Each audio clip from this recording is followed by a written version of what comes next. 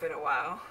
I've actually been really busy moving into my new apartment, but that's enough of that, guys. Let's get to the hair stuff. If you're one of those people who really likes to skip through videos, I'm one of them. Try not to do that in this video because I promise you're gonna miss something. Yes, y'all gonna miss something, so just don't skip through the video, okay? Okay, thank you. In today's video, I'll be going over 1. How to apply your wig for swimming. 2. How to take that damn wig off without ripping out your edges, baby. I still got mine.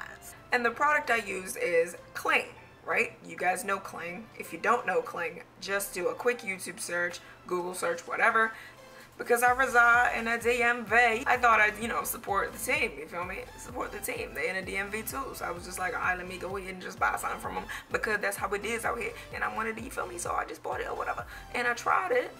So I'm about to insert the clip of me applying it the day that I actually went to the river in my waterfall video. Okay guys, so be mindful that I am using the elastic band method, okay?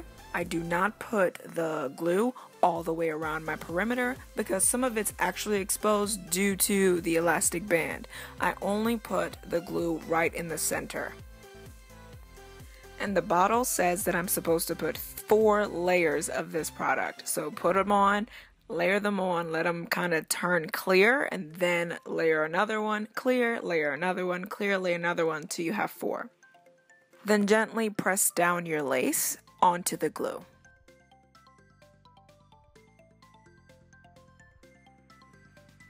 You guys can definitely see my lace here because hey, let's keep it real, it's a wig. But I'm just gonna try to spruce it up with a little bit of baby hair, just pulling some down. I'm gonna get my hair wet anyway, I really don't care, but that's what's going on. As I was going under the pressure of the waterfall, you guys see that in the video, I'll insert a little something right here. The pressure of the water did not push my wig back and off of my head with the use of the combs that come in the wig and that elastic band that has it secured snug but not tight, snug on my head.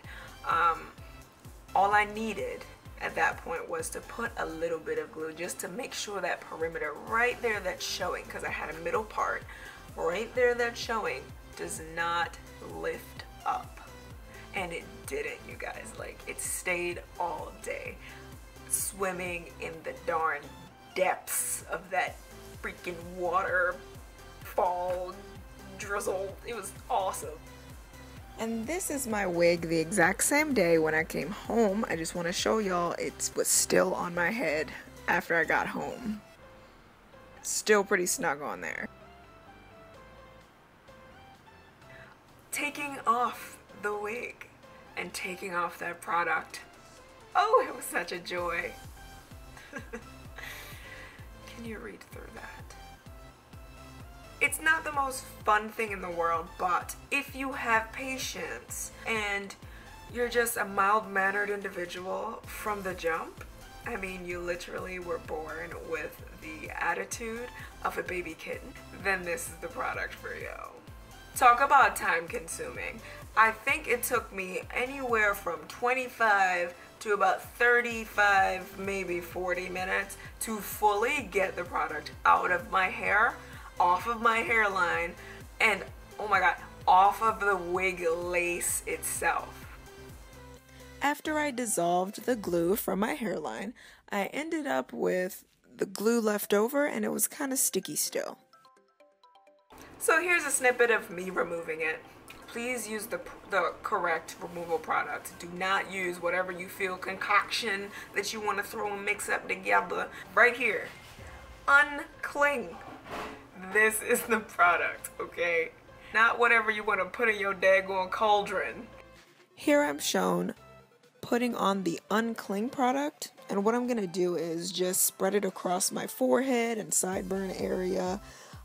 This was actually a day that I wore the wig all the way across my hairline, so that's why the switch. But anyway, you do this no matter what. You put the product across your hairline and just kind of work it in with your fingers.